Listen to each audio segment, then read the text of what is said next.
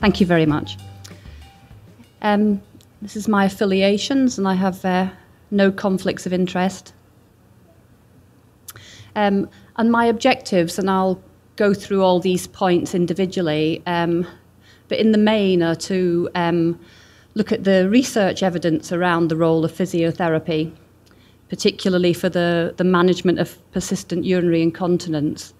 And then, because although there are some promising pieces of research, there's generally quite a lack of it.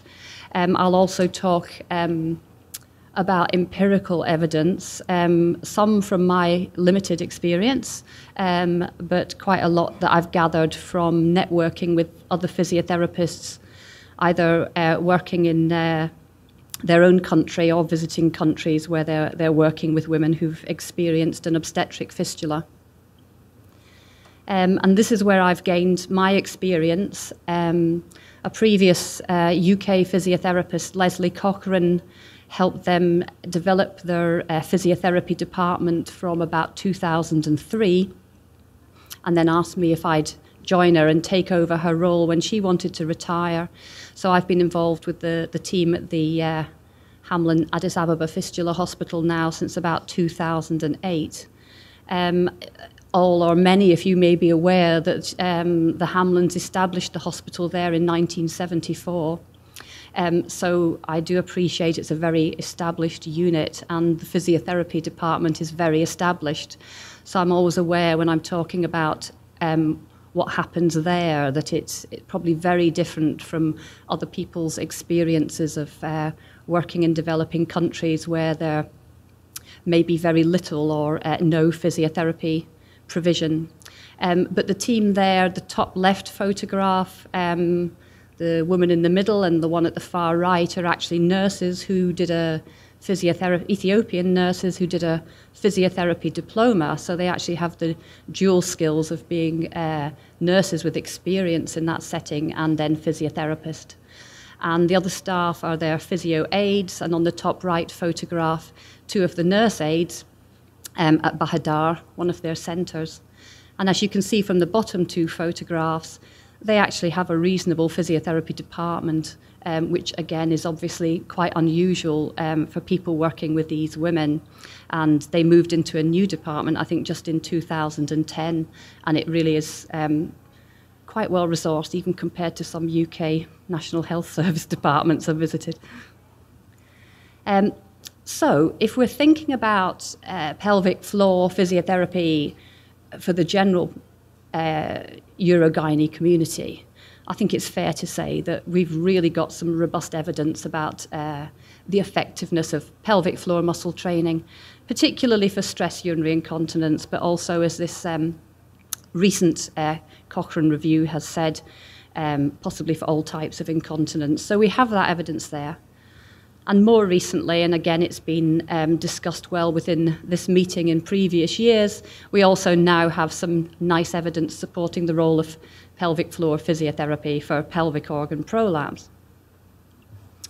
But, and I'm sure any of you who've been involved and the previous speakers have mentioned, the women we see who've experienced an obstetric fistula, especially the complex ones, are very different from your general urogyne or urology community, and almost inevitably they're going to have muscle and fascial damage.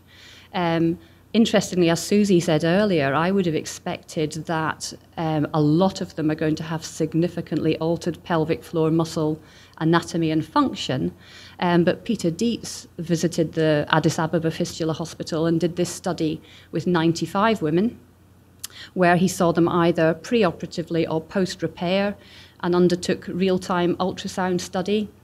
And he actually found that out of his 95 women, there were only 6 who, given advice on how to contract their pelvic floor muscles, couldn't do a contraction. And only 2, if they coughed, who didn't get a reflex contraction. And this, as it states here, was his conclusion. So that possibly wasn't what many of us would have expected him to find. And I tend to think that it's probably because when you look at some of the diagrams that we've been shown already about the level of obstruction, possibly the head just never gets anywhere down as far as the pelvic floor. So if there's some secondary necrosis that affects it, it's going to affect the pelvic floor, but possibly not actually the obstructed labour itself. And again, this has been well covered in the previous talks, looking at the risk factors for persistent urinary incontinence following successful repair. And I think it's fair to argue that all those things there may mean that although the pelvic floor muscles may be working, there are lots of aspects of the normal continence mechanism that aren't working, and that's probably why we have to question how effective pelvic floor muscle training is going to be. The first bit of research that I want to mention that has come out this year from Yves Castile and team visiting Benin. I'll go into a little bit more detail later on about that, but you can see from this it was a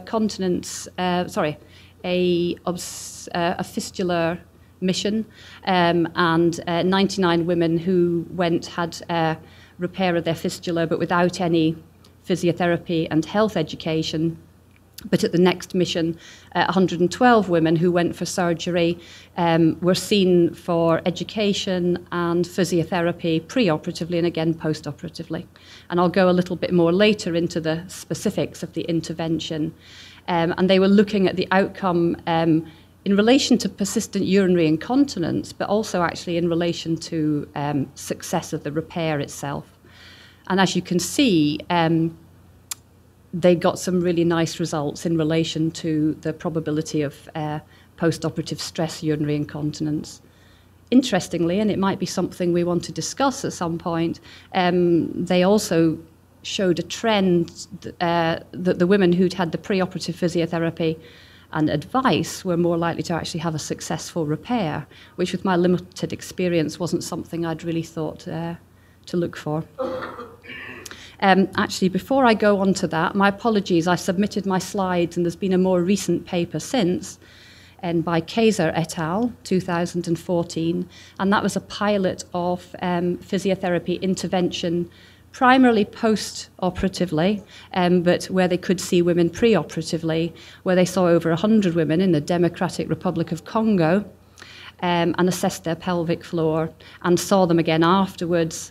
They assessed their subjective report of urinary incontinence post-operatively, and then their subjective report at discharge, and also checked their pelvic floor muscles again, and found there was a trend to a modest improvement in pelvic floor muscle strength and function, and that the women who were reporting some urinary incontinence post-operatively were more likely to report an improvement when they'd done, this was a very short-term follow-up, but some improvement. There were women who got worse, but actually the 6 who said that they were worse were found to have a repair that had failed. So if I then take the little bit of evidence, but also my experience, not my experience, but the experience of the Ethiopian physiotherapy team who I visit, who've been doing the work there now for at least 11 years, then this is their approach based on what they found in their practice. And they aim to see everybody pre-repair, which actually works quite well in Addis Ababa. And they will explain the pelvic floor. They will teach pelvic floor contraction. Unless there's a failure for the women to consent, they'll observe and digitally examine. And based on what they find in pelvic floor muscle function, they'll teach them pelvic floor muscle exercises based on the length of hold and the number of repetitions they can do. They keep some basic documentation, and they're fortunate enough to have 2 nurse aides on the ward who will actually visit the women pre-operatively and post-operatively and remind them to do their exercises 3 to 5 times a day.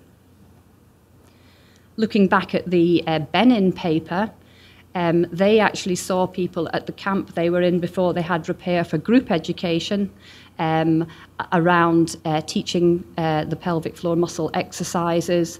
They assessed them individually, not digitally, but using, I think, manometric biofeedback via a vaginal electrode. They also had advice on a poster that they reinforced, and I'll show you the poster in a few minutes. And they taught a hyperpressive exercise. Now, hyperpressive exercise is something that isn't commonly done in the UK, but some of you may be more aware of it. And just in case you're not, I just had a quick look online at a reliable page about it. I contacted the author for more specifics, but he said it was just a simple hyperpressive technique, so I have no details about what they taught. But this is what you get, and there's more information that you can gain about that. Not surprisingly, I could find no evidence about the effect of hyperpressive exercise within the fistula population, but I did find a couple of papers at the bottom there which suggested in a general population it didn't necessarily show any added value over just pelvic floor muscle exercises alone. And this, they kindly gave me permission to reproduce this. And this is the poster that they produced in Benin. And when I showed this to the physio team in Addis Ababa, they felt that it was great, the idea of having a visual poster. With my limited French, I can just about work out that it's talking about positions to adopt in sleeping, when they're lifting, but to avoid heavy lifting, and the activities along the bottom are things to avoid completely. But we decided that was a really useful thing. So that's there, and that reinforces the advice that they give in the groups, and it's also present on the ward, so that the women have got something. It doesn't really matter about their level of literacy. They've got something that they can look at and be reminded of the advice they're given. Post-operative physiotherapy, I've subsequently been writing a chapter on the role of physiotherapy following or involved with obstetric fistula, and I did have a look, and I could find definitely no research evidence about when people should start doing pelvic floor muscle exercises, whether they should wait till the catheter's out, whether they should wait till after that, there should be a delay.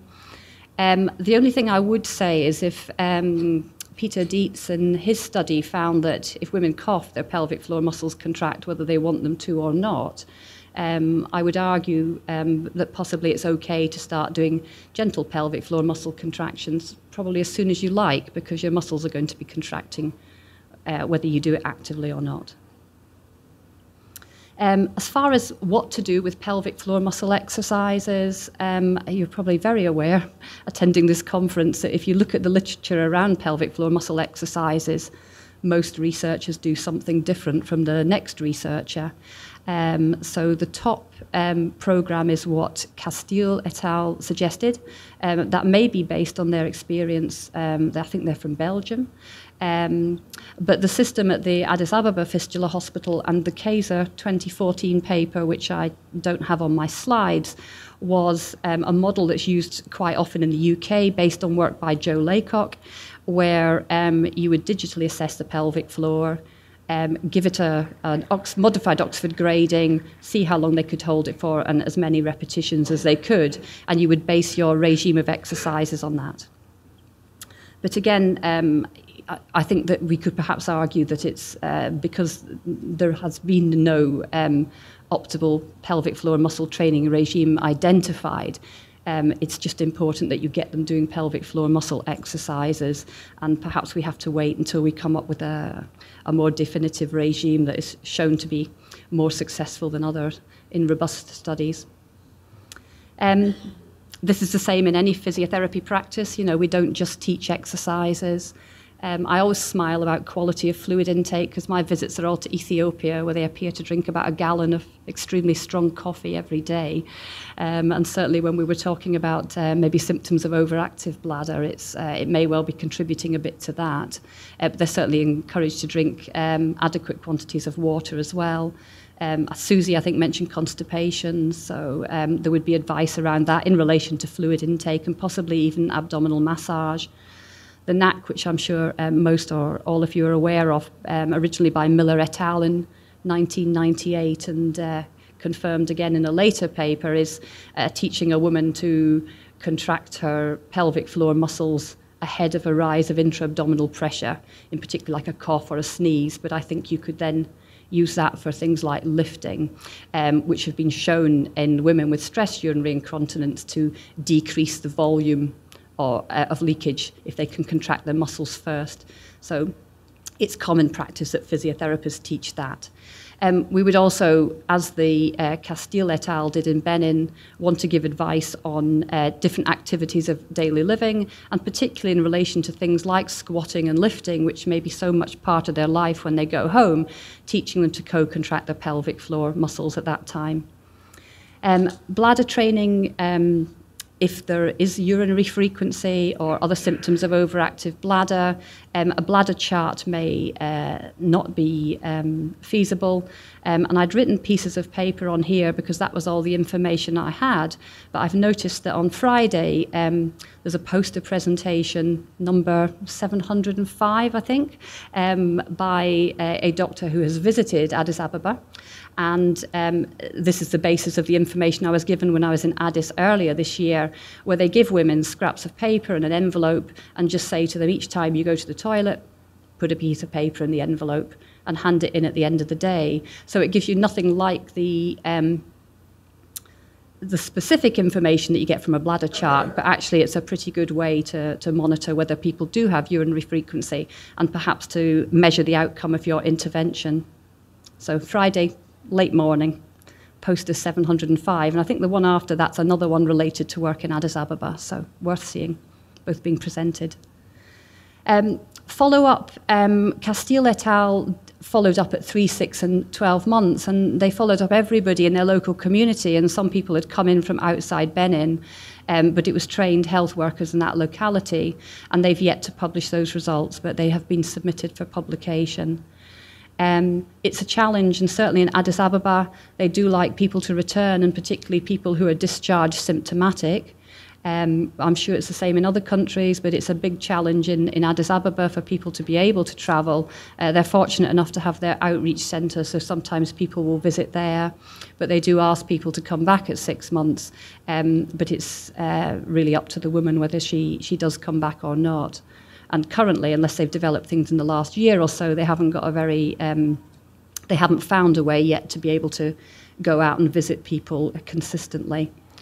And I think we know from some of the work, Imamura was a review of the conservative management of stress urinary incontinence in a general population that indicated that the evidence is if people can be seen more often than just given advice once, then the outcomes of the pelvic floor muscle training are probably going to be more effective. So another reason it would be nice to follow up people when and where you can. Thinking about adjunct treatments, again, Imamura et al. Identified in the general population that if you add biofeedback, it may make pelvic floor muscle training more effective, and that might be a surface EMG or manometric, and generally with a intravaginal probe. I think from the point of view of this population, and again, there's been a lot of talk about what the vagina's like, a lot of these women who've had a complex fistula and their repair. So you have things like the cost and the availability and the servicing of machines and disposables like the electrodes, but I think also you have this question about how many women it would be suitable, just because you probably wouldn't be able to use an vaginal device. And likewise, the same with stimulation. Our guidance with our general population or women with urinary incontinence in the UK is that we don't routinely use electrical stimulation, but there may be a role for it or for biofeedback, particularly if women can't contract their pelvic floor muscles voluntarily. So again, there may possibly be a role if machinery is available, you identify the right women, and you can actually use an intravaginal device. Lots of challenges, and I think it was Chris who mentioned language, and certainly my work in Addis Ababa, the Amharic-speaking physiotherapist has to use an interpreter several times a day because there's 3 principal languages in the country and I think 82 dialects. And as Chris said, you can sometimes have 3 people sitting in the room, and if you're the one who has to hear in English, it just adds another step. So and that sometimes involves using another patient who speaks the same dialect, who's come for treatment to do it. So it is challenging. We say, as I say, writing a book chapter, we've stressed for visiting physiotherapists that wherever you go, and I'm sure it goes without saying, you've just got to be sensitive to your local community and get some understanding of it. literacy may be an issue. I thought, possibly rather arrogantly, that women might have difficulty understanding the concept of the pelvic floor and pelvic floor exercises, and my findings are that they don't. As long as you explain things to them well, they act the same as the women I meet in the north of England. So I think that was just my ignorance, really. Resources are obviously a problem financially, less so in Addis Ababa, but if you want a model of a pelvis or something, or equipment you're going to use, that's obviously a challenge. And as I mentioned earlier, follow-up's an issue. And amongst the physiotherapy committee here at ICS, there's a discussion about compliance with pelvic floor muscle training amongst everybody we see. So I think we can have that issue just as much, if not more so, especially if people aren't seeing quick results with their pelvic floor muscle training. There will be people, and Chris will talk more about this, with persistent bladder dysfunction. In Addis Ababa, because the physiotherapist who was there was a nurse physiotherapist, she was the one who was responsible for the people who had incomplete emptying, either with incontinence or without, and was responsible for teaching them double or triple voiding to empty as well as possible, and to teach them intermittent self-catheterization. And there they would give them a rigid catheter, I think, to take away and supply enough for about 6 months. So I think they used one a fortnight or one a week, but I could be wrong about that. But they certainly just took some away, washed them. It may have been even fewer than that they gave them. What they did in Addis, and I think they'd done it maybe at Bahadar and the other outreach centres, introduced, I think, by Andrew Browning in the early 2000s, was the use of urethral plugs. Actually, Chris, this is a good time to pass it around. Yeah, some of you may be aware, or all of you may well be aware of the FemSoft urethral insert. But these were used to actually put into the urethra, and where women were not succeeding with pelvic floor muscle training or anything else, and removed for voiding. And they were being used regularly when I went to Addis Ababa. So what we did a couple of years ago now was just looked at some retrospective physiotherapy data of 180 women that just on self-reported incontinence found that, more than 3/4 said they were dry using a plug. Some used it just daytime, some used it day and night. And if you add the ones who said they were better, but not completely dry, but vaguely satisfied with it, it was more than 85% of them found them successful. And the 26 who were wet were the ones who perhaps had the risk factors and had more complex fistulae in the first place. We weren't using it, as the manufacturers suggest. They're single use. They should be put in, taken out, probably not used for more than a few hours. And these women were getting a supply for 6 months. That meant if they were using it day and night, they were given enough for one a week. And if they were just using them during the day, they were given enough for one a fortnight. So they were going home, washing them as they could, and reinserting them. But we did find in the study there were issues about urine. We didn't have any consistent data about urine infections when they came back, but anecdotally most of them did have a urine infection most of the time. And there had been a couple of incidents of them migrating into the bladder or rupturing, and they were removed with cystoscopy, but there were no long-term problems afterwards. But obviously that's not the normal use of the plugs. The manufacturers knew we were publishing the paper, and that's not how they should be used. And there's also an issue of cost and availability, and there's been a bit of a supply issue recently in Addis Ababa, which means that you've got these women coming back from outreaches saying they want more, and they haven't had any to give them for a while, just a hiatus, but there are obviously issues like that as well. So I'd like to think that there's a role for physiotherapy.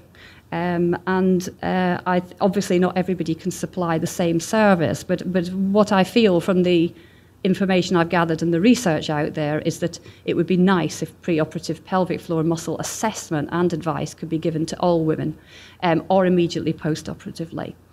And early assessment and exercises. In Addis, actually, the women who have their catheter out and they're dry and they're voiding well go home and they don't see the physiotherapist again. So actually they only see the ones who've got ongoing problems.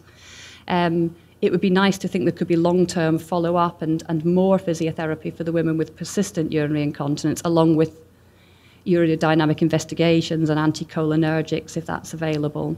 And just slightly off what I meant to be talking about, I think if you're going to get physiotherapists, there are definitely other roles for them to make it worthwhile having them. And we were discussing actually off camera what the rate of women with rehab needs is, and it's quite high in Addis Ababa, but speaking to some other physiotherapists, it's perhaps not always the same proportion in other countries.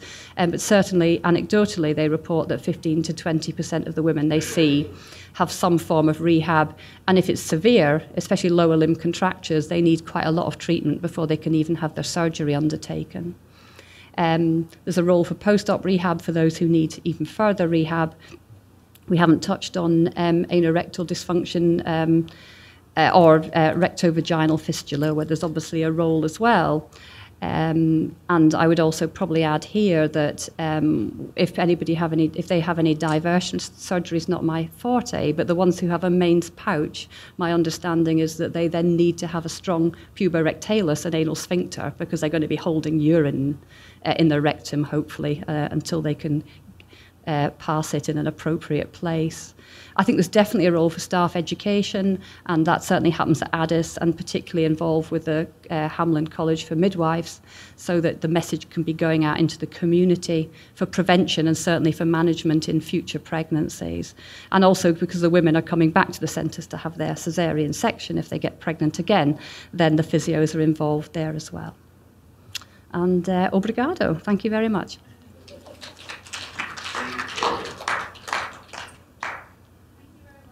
Any questions for Gill, please?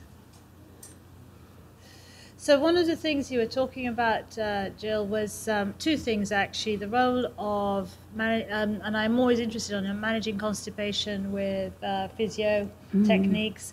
Did you find that was helpful in that setting as well, as equally as helpful?